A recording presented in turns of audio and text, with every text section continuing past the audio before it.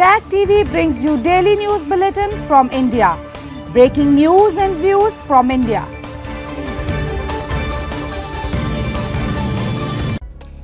You're watching South Asia Newsline, and here are the top stories we're tracking for you on Monday, the 20th of November. PM Modi steps up attack on Congress in poll-bound Rajasthan. New rescue plans raise hopes for trapped tunnel workers in India's Uttarkashi. And devotees in India and Nepal pray to Sun God as Chhath Puja culminates.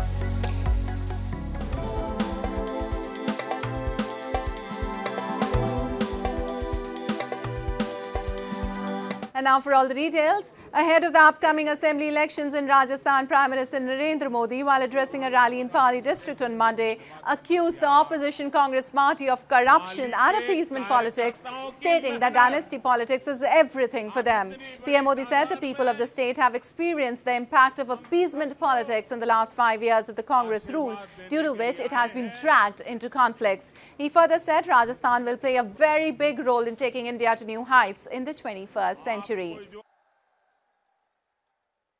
दुर्भाग्य से पिछले 5 साल राजस्थान में जो कांग्रेस सरकार रही, उसने अपने लोगों को विकास में और पीछे धकेल दिया। यहां की कांग्रेस सरकार के लिए भ्रष्टाचार से बड़ा कुछ भी नहीं है। यहां की कांग्रेस के लिए परिवारवाद ही सब कुछ है। Meanwhile, Congress President Mallikarjun Kharge took a jibe at PM Modi and accused him of dividing people on the basis of caste and religion. He said only the Congress brought revolution in India. The 200-member Rajasthan Assembly is scheduled to hold election on 25th of November, and the counting of votes will be held on 3rd of December along with 4 other states. And rescue operations to save lives of 41 workers trapped in the Silkyara tunnel in India's Uttarkashi entered the 9th day on Monday, with agencies involved in the efforts adopting multiple approaches to reach the trapped men. Prime Minister Narendra Modi also held a telephonic conversation with Uttarakhand CM Pushkar Singh Dhami and sought details about the ongoing operations.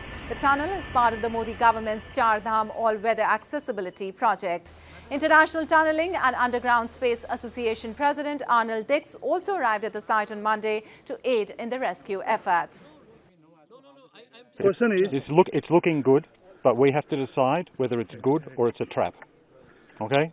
Because it's looking very positive. That's why we've come here with all of the experts. I've got the best experts for this Himalayan geology here with me. I'm just one. We are rescuing those 41 men. And we are not letting anyone get hurt while they're doing it. But to do that, we must be very careful with what we do. And that's why we're all here. That's why we're all talking. Well, an official said the trapped workers have received vitamin C and medicines, including anti-depression tablets. The health department has set up a camp for health checkups near the site and kept 10 ambulances on standby. Authorities have not said what caused the tunnel to cave in, but the region is prone to landslides, earthquakes and floods. And moving on, thousands of people took part in a massive rally in Pakistan on Sunday in support of Palestinians in the Gaza Strip, condemning Israeli attack and inaction by OIC, the Organization of Islamic Cooperation, for not doing enough to protect Muslim Palestinians. Waving Palestinian flags and chanting "Any friend of America is a traitor," they listened to speeches by members of Jamaat-e-Islami Party, which also criticized the OIC. Gaza's Hamas-run government has said at least 13,000 Palestinians have been killed in Israeli bombardments since early October.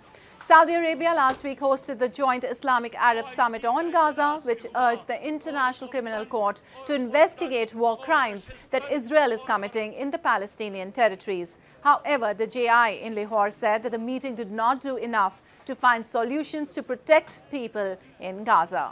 OIC का इजलास भी हुआ और गुप्तन और खुर्दन और नशिस्तन और बर्खास्तन हमारा यही ख्याल था। OIC के इजलास में ये लोग हमास की लीडर को बुलाएंगे। हमारे यकीन था इस्राइल को धमकी देंगे कि अगर 72 घंटों में आपने लड़ाई बंद नहीं की तो तो हमारा एक कतरा तेल का उन ममालिक को नहीं मिलेगा जो इसराइल का साथ दे रहे हैं. And as the winters are approaching, the Taliban's acting Commerce Minister Haji Nuruddin Azizi, during a 4-day visit to Islamabad this week, said that the thousands of Afghan citizens Pakistan is expelling are facing extremely harsh conditions. Earlier this month, Pakistan said that its move to expel thousands of undocumented Afghans was a response to the unwillingness of the Taliban-led administration to act against militants using Afghanistan to carry out attacks in Pakistan. Azizi said this is not a matter of 10 people or 100 people. This is a matter of 1.8 million people and requires immediate action.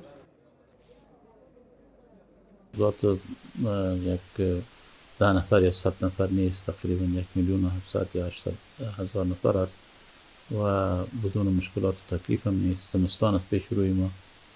واقعیت من یقین دارم که مهاجرین هم مشکلات بسیار زیاده را روبرو هستند.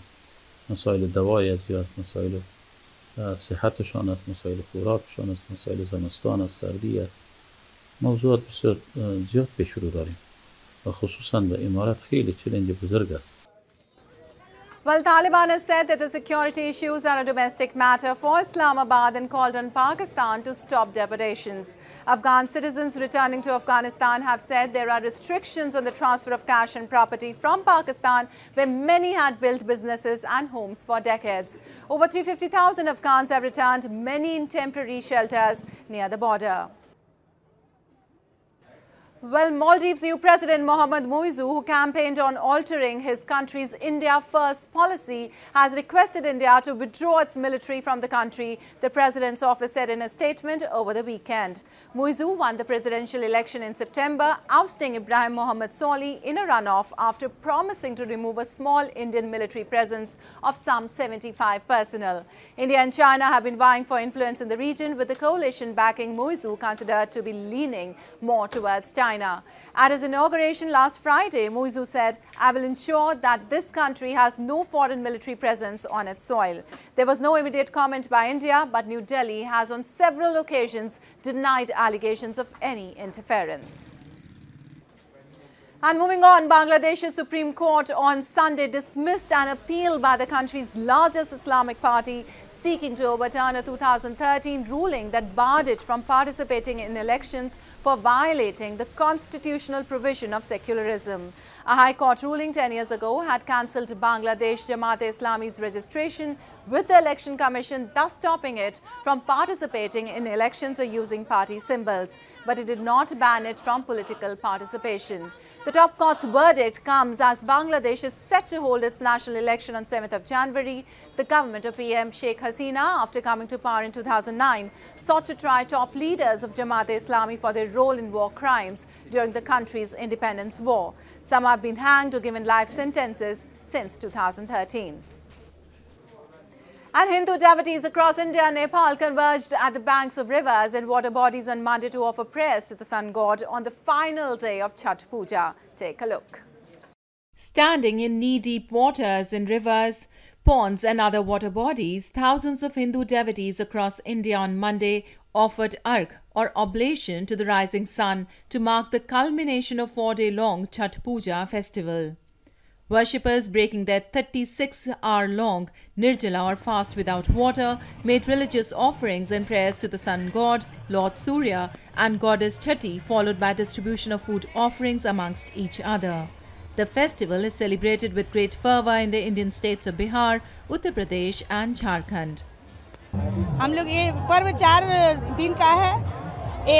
2 दिन पहले खरना होता है, फिर छोटी छठ होती है, फिर बड़ी छठ होती है, फिर लास्ट में अर्घा होता है।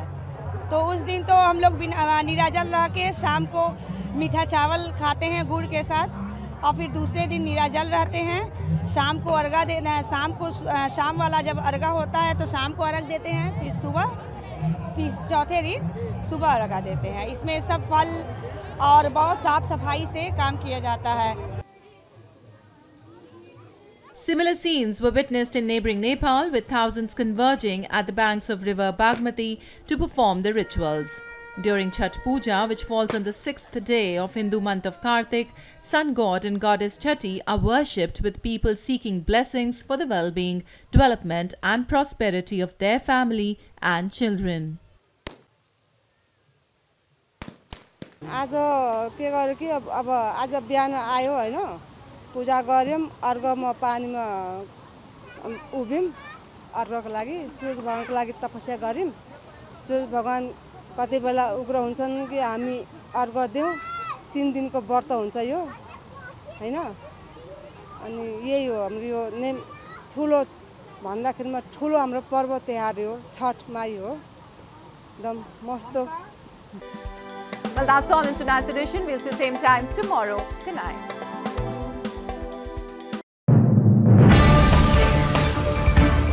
Tag TV brings you daily news bulletin from India. Breaking news and views from India.